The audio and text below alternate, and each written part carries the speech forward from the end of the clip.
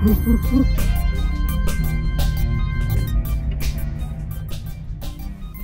book is about a family of flat broke kids who buy a rocket from the internet for £5 to enter the great space race, a billionaires competition to land a probe on the moon with a prize of $10 million.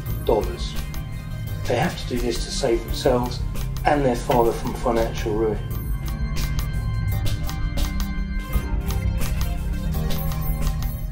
The family in the book are called the Crankshaws. The father is an inventor, pinning his hopes on selling his hopeless jet-powered barbecue idea. He's also invented a cowboy robot monkey toy called Barry, who's the kid's best friend and crucial to the story. With the bailiffs threatening to evict them from their home, it is up to the eldest children, called Ace and Shufti, to take control and go for the $10 million prize.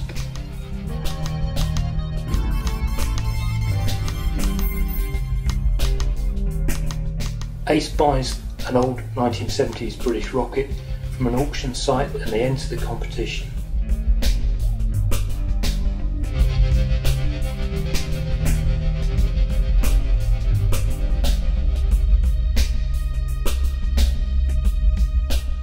Team Crankshaw are the underdogs in a rich man's race, and nobody in the world thinks they can win.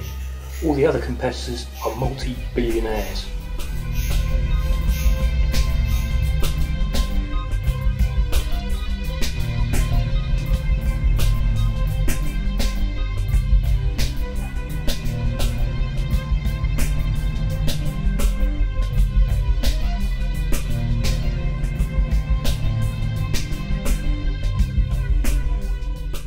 But Zircon, the guy running the race, is not all he seems, and nor is his space race.